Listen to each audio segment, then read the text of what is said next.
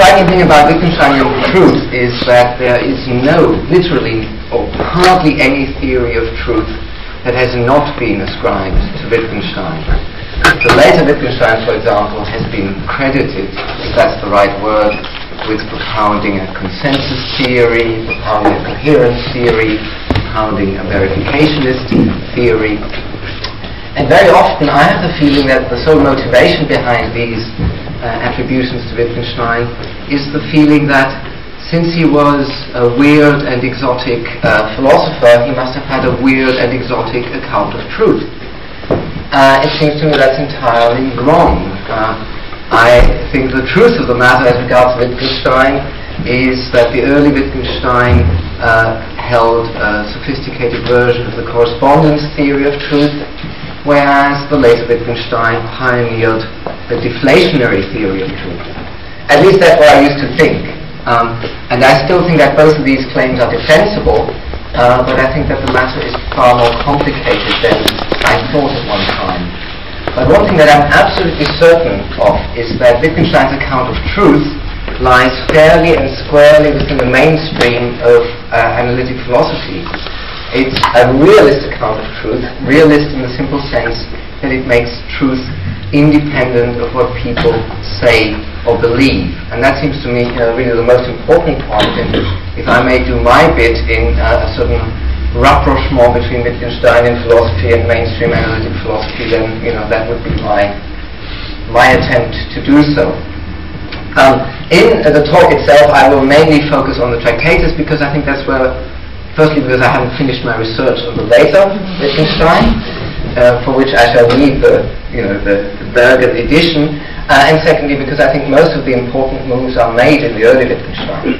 So my talk will be addressed mainly to the Tractatus, but we can raise the issue of later remarks in the discussion. So I hope you all have a handout, double-sided handout, and I shall also make use of the overhead. Right, now the Tractatus contains a correspondence theory of truth. That at any rate seems to be the consensus both among theorists of truth and among Wittgenstein commentators. And this situation by itself, this agreement should come as a surprise because usually when a theorist, let's say a theorist of meaning, attributes to Wittgenstein a certain theory of meaning, he will be savaged by Wittgenstein scholars. The first group of scholars will say, well, he didn't hold the A theory of meaning, he held the B theory of meaning. And the second group of Wittgenstein scholars will say, no, he didn't hold any theory of meaning because he was opposed to theories as such. And the third group of Wittgenstein scholars will say, well, and incidentally, he undermined the very notion of meaning. And, at that stage, then the mainstream analytic philosopher will have lost interest, not in meaning, but in Wittgenstein, possibly. But when it comes to truth and the Tractatus, the Wittgenstein commentators have played the game, so to speak. They have agreed that there is a correspondence theory of truth in the Tractatus.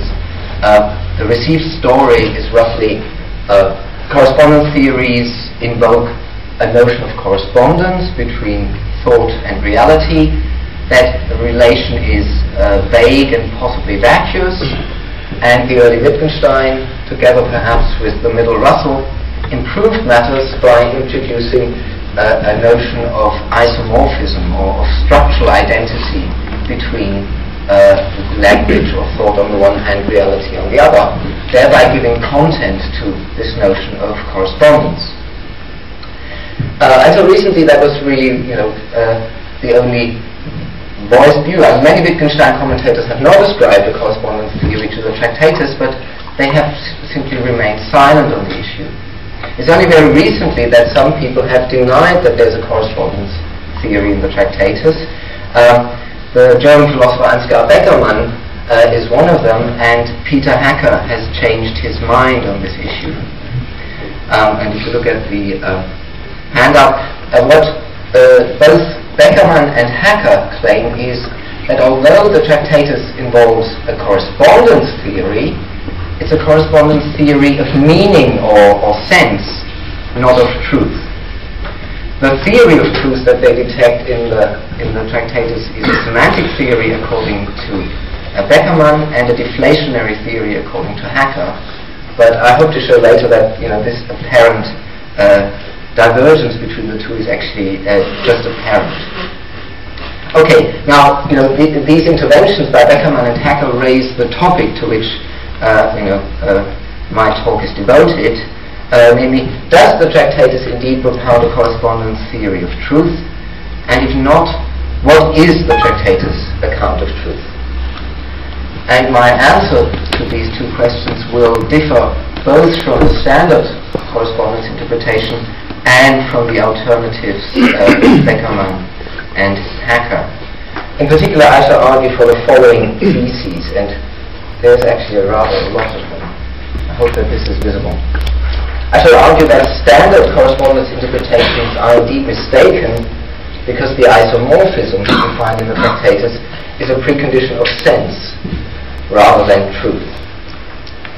Secondly, I'll argue that there are in the early work both passages favoring a semantic or deflationary interpretation and passages favoring a correspondence interpretation.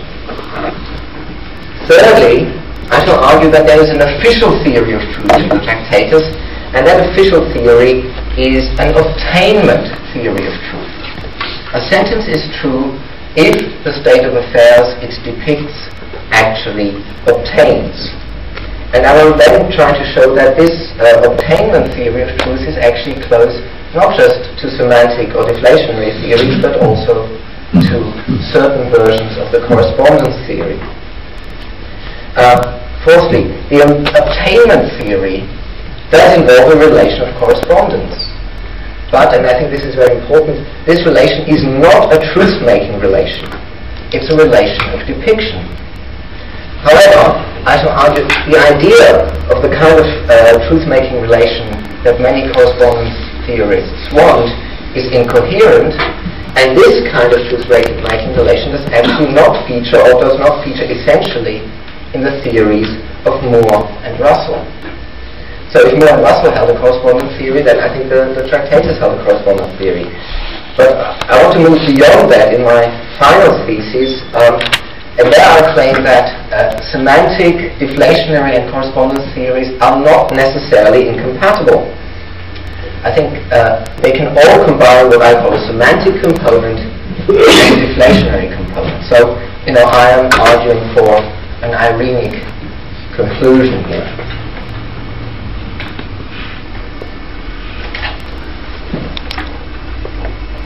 So, the structure of the paper is that I shall first briefly mention certain varieties of correspondence theories, and in the second section I want to show why you might think that the Tractatus marks important improvements over received versions of the correspondence theory, or rather received at the time of the Tractatus.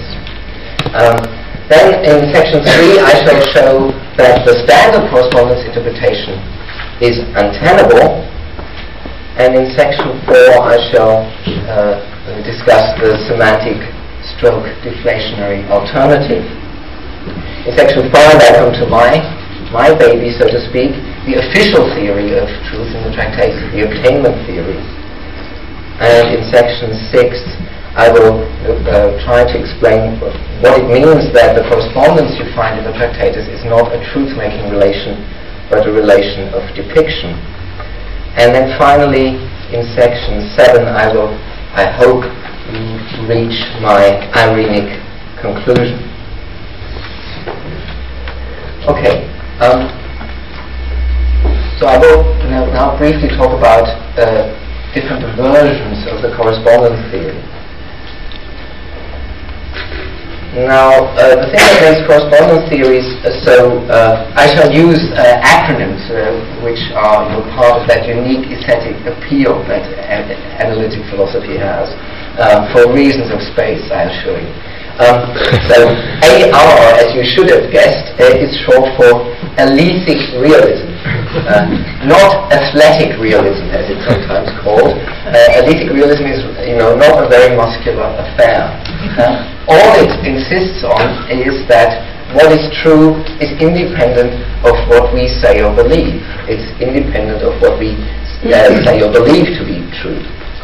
So, I've tried to condense this. So it's not the case that the fact that it is true that P entails that it is believed that P, and it's also not the case that the fact that it is believed that P entails that it is true that P.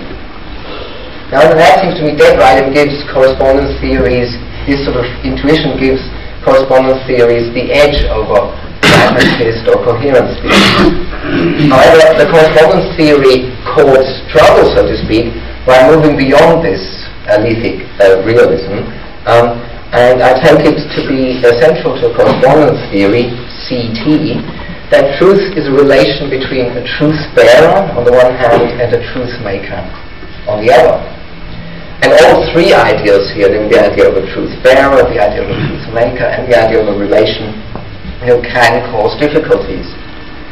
Now, in my talk, I shall simply take for granted that the truth bearers are sentences. That's simply a heuristic move because it helps me to illustrate the Tractatus position. Because to discuss the Tractatus, I must be able to talk about the relation between a sentence and what the sentence says, and the relation between what the sentence says and what is the case if the sentence is true. So, I'm not making a claim that the real truth bearers are sentences. On the contrary, I think that's actually wrong, but I think it will do for my purposes. The next move is to consider various versions of the correspondence theory.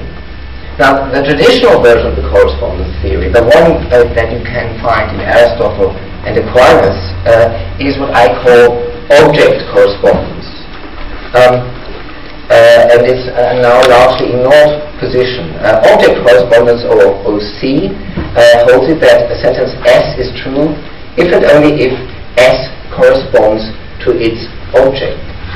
What that means is that the sentence, and more specifically the predicate of the sentence, fits the subject of the sentence. It fits what the sentence is about.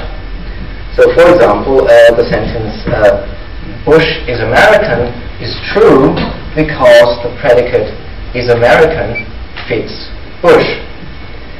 Now, it seems to me that object correspondence is neither vague nor vacuous. If it has a problem, then it's the need to specify a subject for every true sentence. Object correspondence works if for every true sentence you can say, well, here is the subject that it is about, and there's the predicate.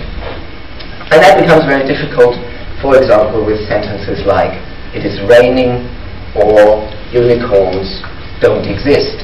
And perhaps it's possible to conjure up a subject here, but it's at any rate not easy.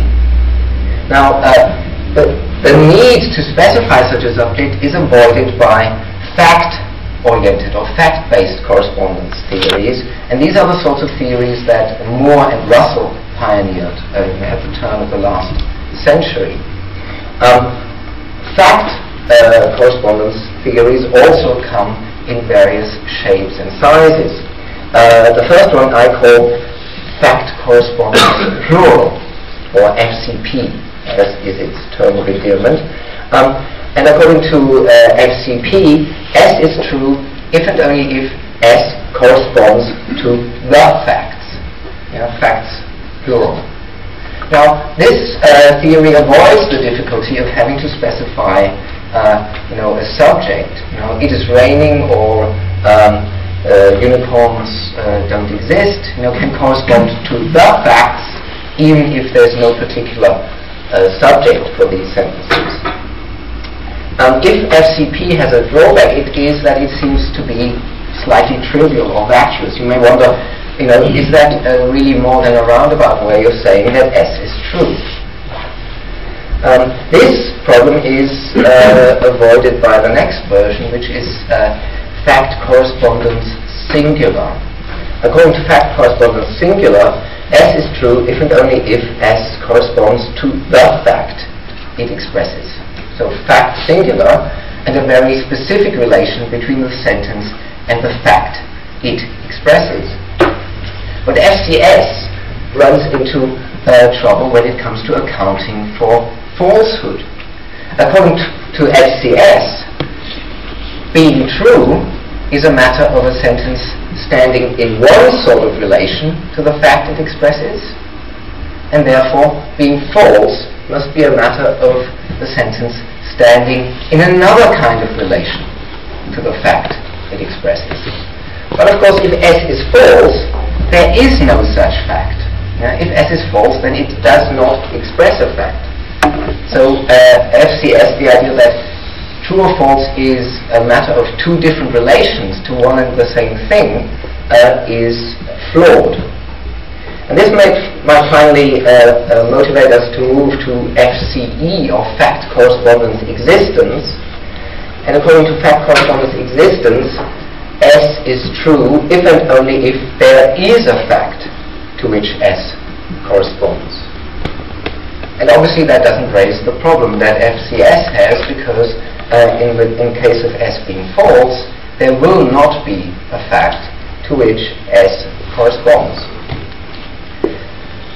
Problem with FCE is, the traditional problem, namely that it invokes a notion of correspondence that remains unexplained. Okay, so this is the background of theories of truth, and at this point you might say the Tractatus comes into view.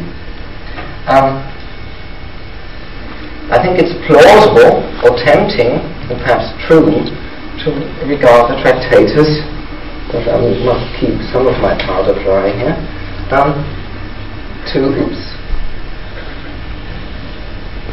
to regard the Tractatus as an improvement over the kind of correspondence theory you find in Moore and Russell. And it, so to speak, improves on all three fronts, on truth makers, truth bearers, and the relation of correspondence. Firstly, as regards truth makers, Moore and Russell tended to treat facts as complexes of objects, or complexes of terms. The Tractatus, by contrast, was adamant in insisting that there's a sharp distinction between facts or states of affairs on the one hand, objects and complexes of objects on the other. And this is of course helpful in our context, because if you assimilate facts to objects, then you run the danger of actually obliterating the difference between an object version of the correspondence theory and a fact version of the correspondence theory. B, the Tractatus might also be seen to improve on Moore and Russell as regards the truth bearers. Russell and Moore used propositions in that role, and I have absolutely nothing against that. I think that's in a way dead right. The problem is that at least at some stages, Moore and Russell identified facts and true propositions, and they created all manner of problems for themselves. And the second problem is that they treated propositions as complex abstract entities. The Tractatus, by the contrast, ascribes truth to Sätze. Now, the German term Satz is ambiguous as between sentence and proposition. And Wittgenstein is quite aware of all the different connotations here.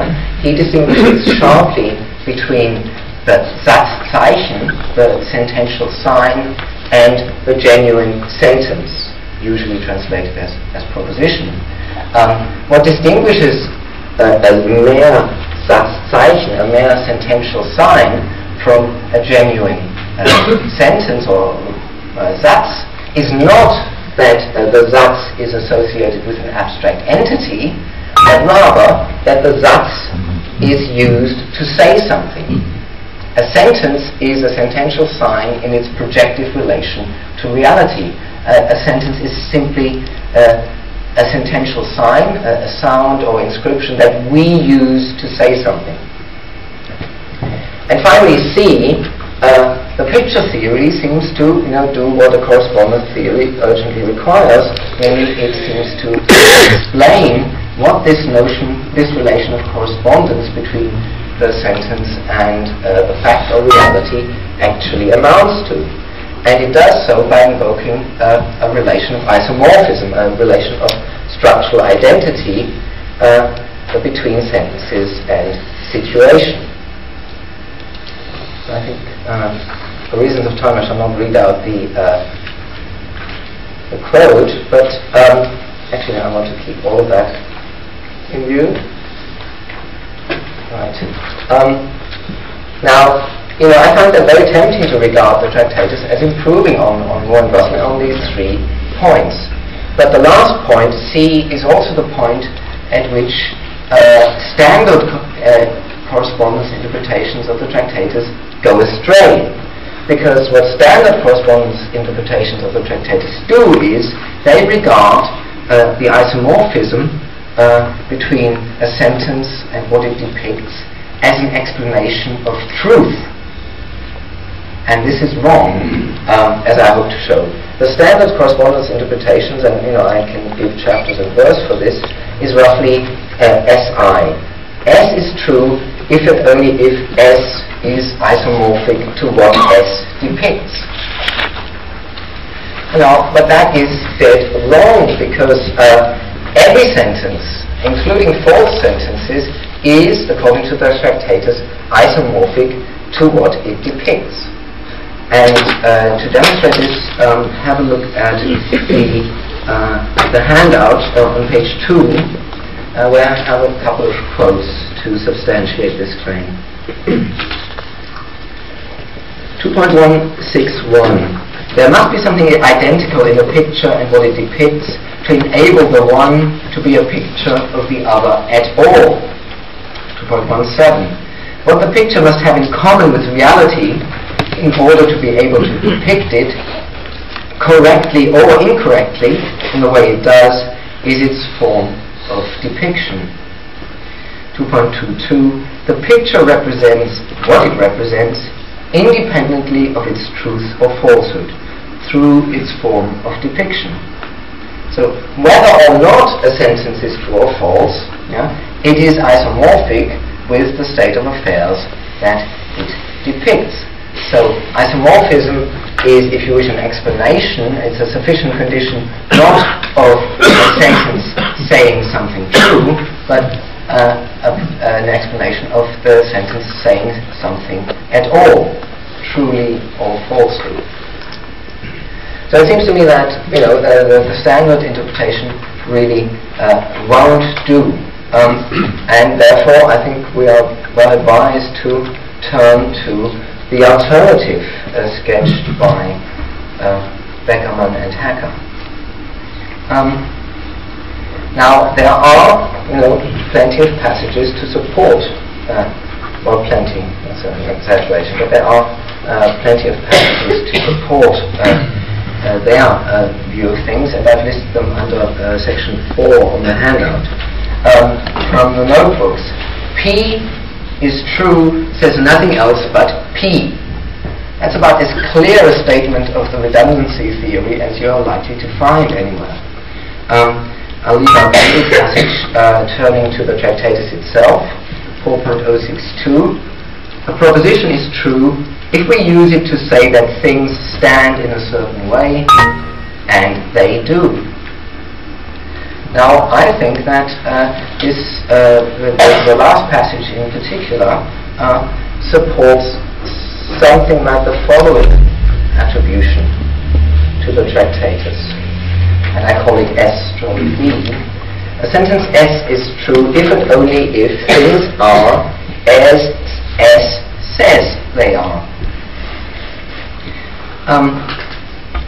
Now, Beckerman thinks that something like SD, I'm putting words in both of their mouths, but something like SD is a semantic theory because it involves a semantic notion like saying.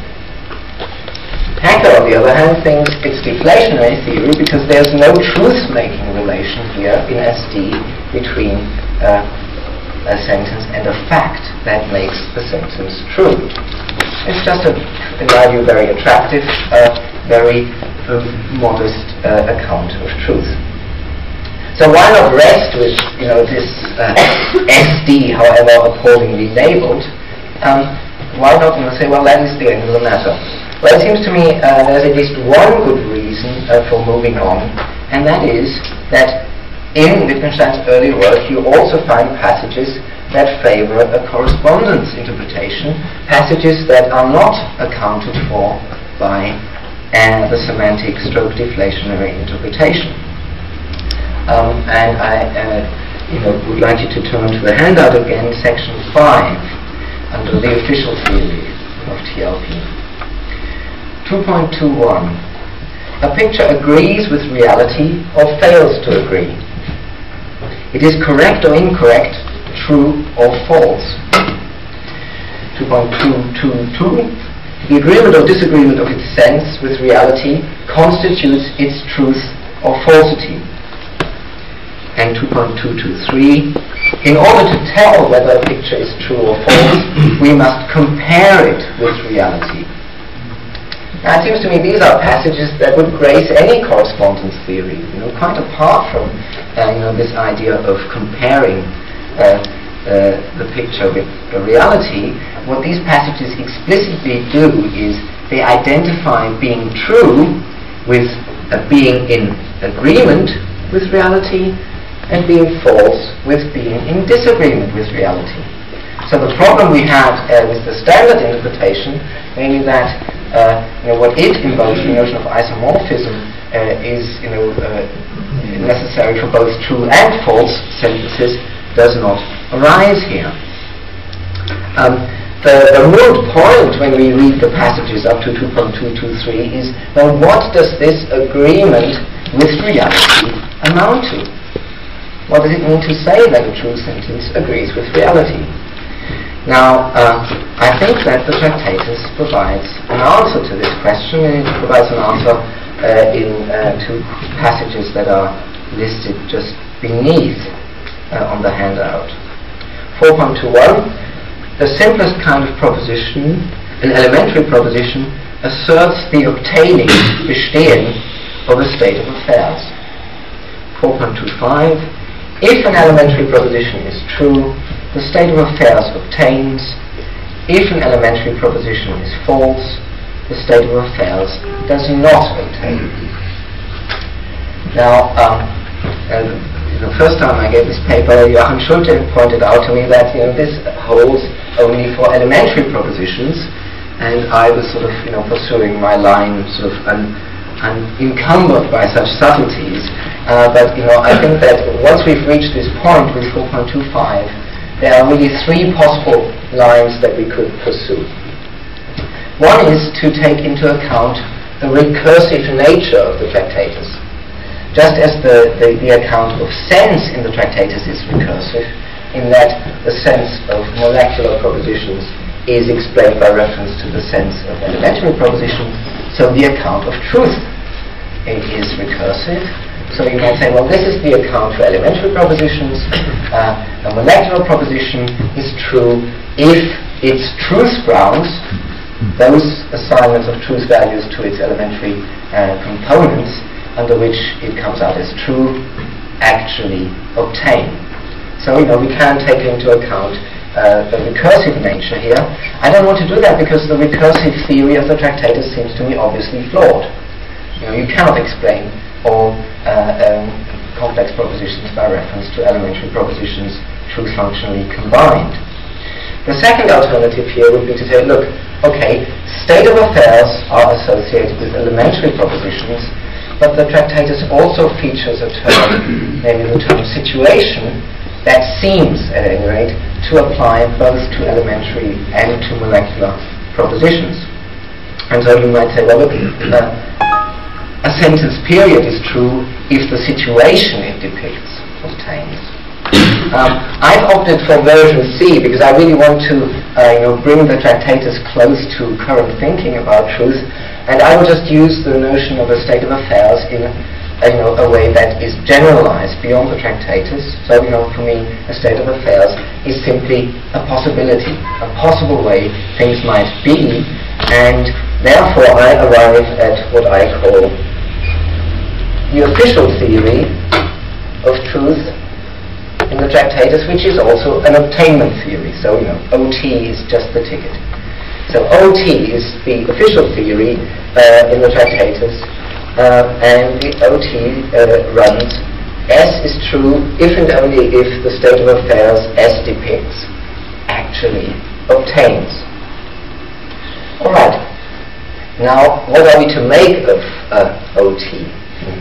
You know, and at first sight it's a distinctive theory of truth. I mean, it's, you know, you can't simply reduce it to deflationary theory, you can't simply reduce it to standard versions of the correspondence theory, but you actually, as I try to show now, you can actually transform OT into a version of the correspondence theory, and it's actually rather simple. Okay, the first step is just a grammatical variant on OT. S is true if and only if S depicts an obtaining state of affairs. Now, an obtaining state of affairs, according to the tractators, is a fact.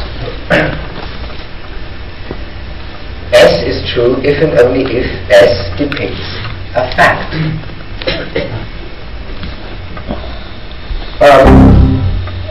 Again, a grammatical variation of this, but an important variation, is OT3. S is true if and only if there is a fact S depicts. And now, I don't know what kind of bells, you might say alarm bells should be ringing, but some sort of bell should be ringing, because OT3 is actually very close indeed to FCE. You know, replace depicts by corresponds, and you have the same theories.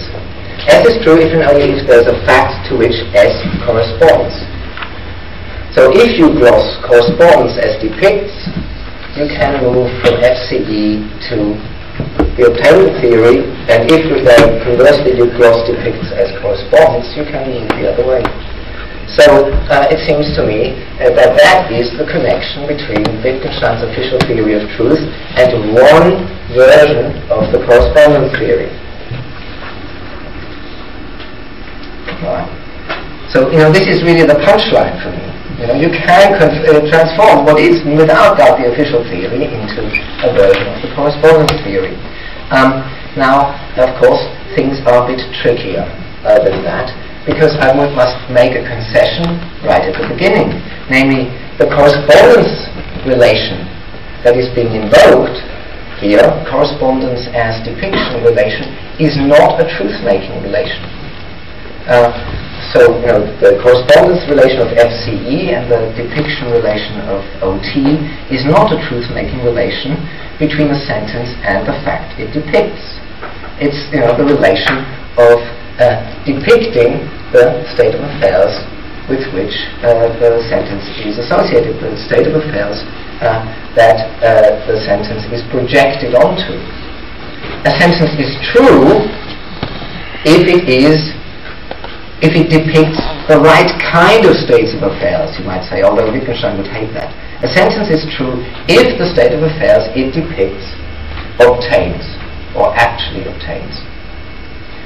Now, you might say, okay, well, that's no good. I mean, that really means it is not a correspondence theory, because a correspondence theory revolves around the idea that the relation of correspondence is a truth-making relation. And, you know, if you're so inclined, you know, I cannot decide terminological matters through a knockdown argument.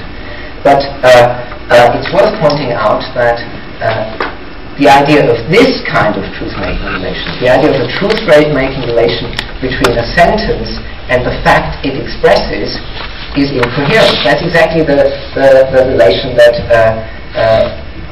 was invoked in FCS. A sentence is S is true if and only if S corresponds to the fact S expresses. And this kind of theory is wrong, and Wittgenstein actually saw that it must be wrong.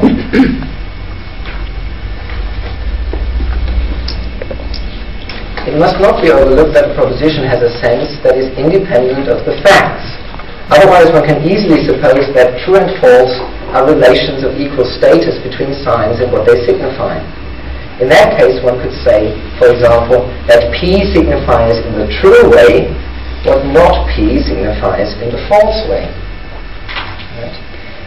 But, you know, this is just the wrong picture here. You know, a sentence stands in just one relation to what it signifies, and the point here is that P and not P signify something different.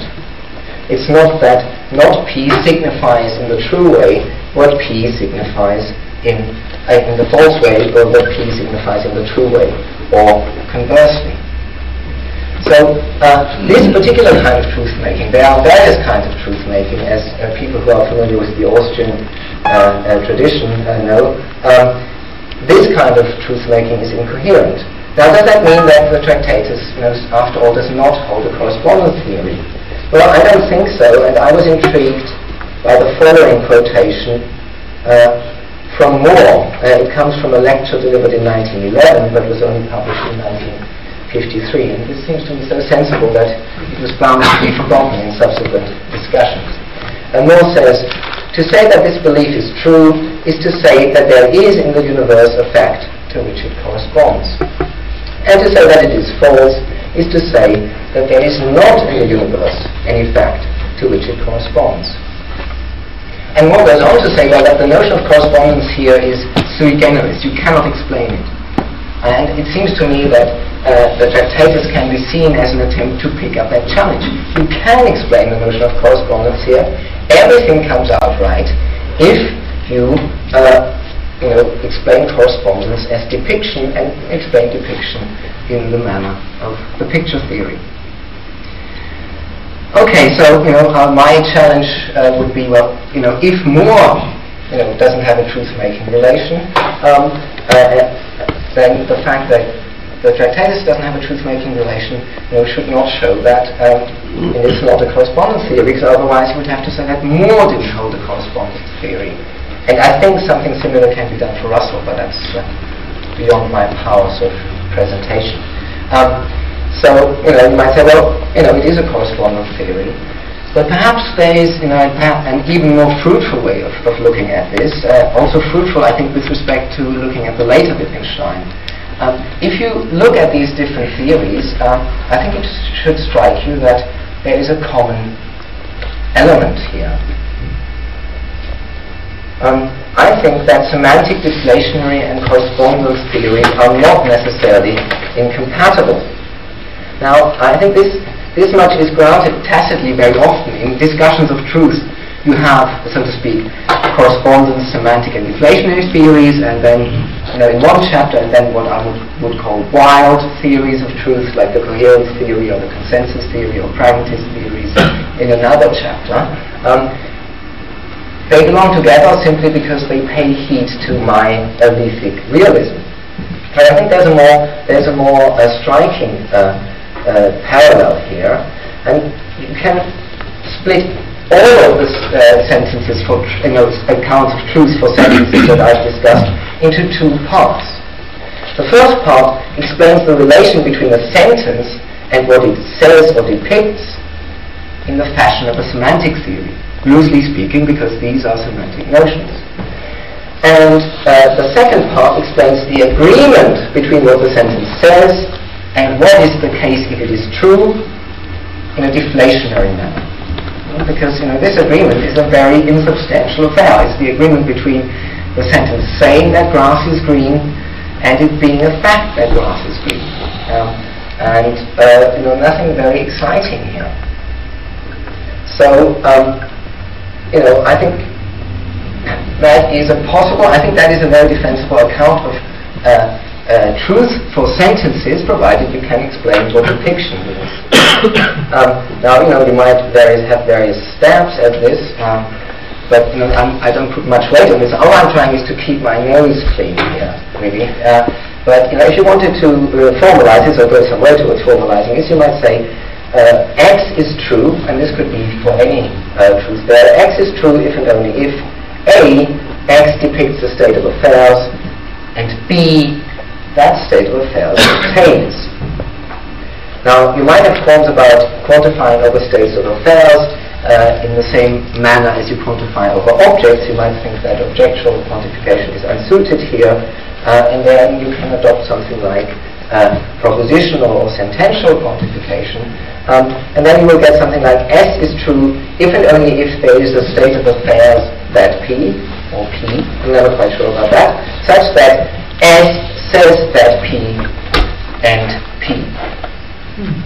Now I think that works, but even if it doesn't, I hope to have shown that if you look at the tractatus, you can see that certain versions of the correspondence, the semantic, and the deflationary theory are not incompatible, but that they may be best seen as different ways of expressing an important truth about truth.